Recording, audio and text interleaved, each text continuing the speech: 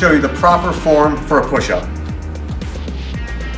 So what you want to do is you want to make sure your arms are shoulder length apart like this, and then sort of get up into a plank.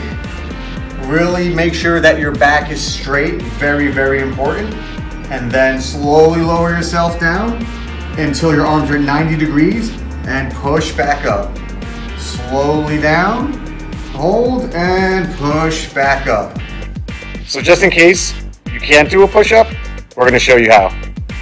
So as you can see, Ernesto has his knees bent against the mat, and he's using that to brace him as he goes down in his push-up position.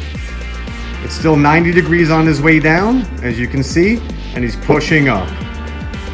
Down, and then up, and you can see the knees are rocking back and forth, helping him to do the push-up and giving him assistance. It's a modified push-up.